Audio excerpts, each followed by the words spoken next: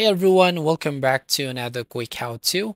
In this video, we're going to show you how you can fix voice chat SDK in Mobile Legends. The first method that we can do to fix this issue is by making sure that you have the stable internet connection.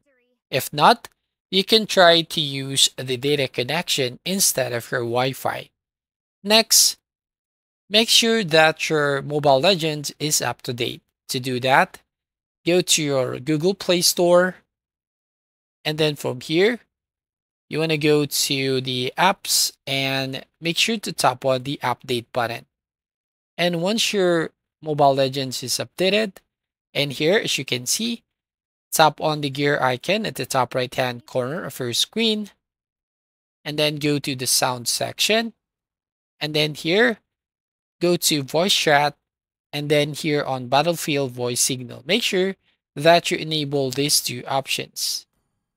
Now, another method here that we can do is if we're going to the classic button at the bottom right, here at the bottom left, you'll find an icon, which is the sound icon. So tap on this one, and then an option shows up here saying voice chat function requires the corresponding permission to function properly. So the microphone permission and nearby devices permission. So to access the permission, just need to tap on the OK button. Then tap on while using the app, and then select on this allow button. And then here, beside of that, you will find a mic icon. So you just need to enable this one.